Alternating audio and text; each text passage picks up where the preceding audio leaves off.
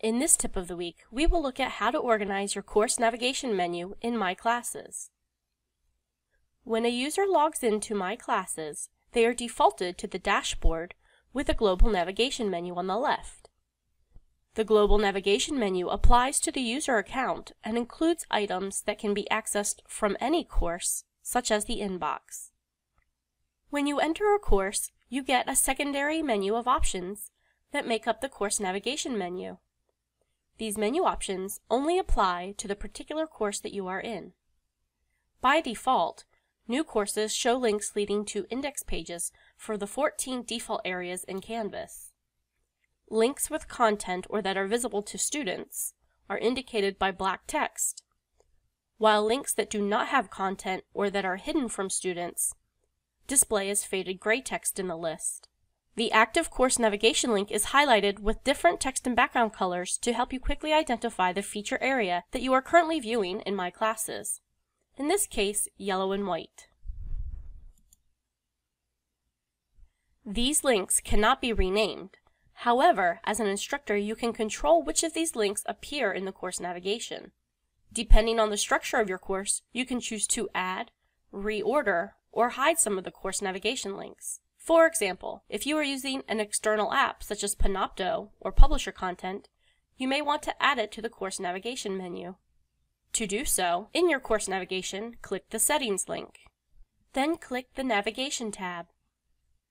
Links at the top are visible to students in the course when there is content for them to view, and the links at the bottom are hidden from students at all times.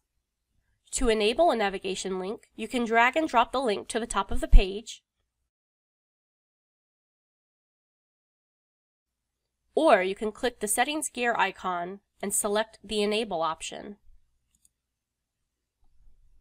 To hide a navigation link, you can drag and drop the link to the Disabled Links section, or you can click the Settings gear icon and select the Disable option.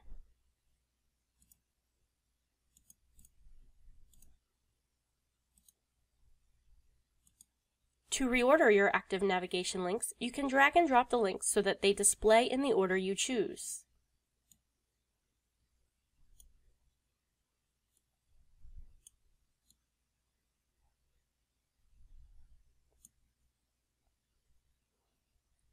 You can also click the Settings gear icon and select the Move option, and then click the radio button for before or after, and then select the name of the link that you want it to come before or after. Then click the Move button. When you have modified your navigation to your liking, always remember to save your changes. You will notice your course navigation menu, as an instructor, rearranges based on the changes you made.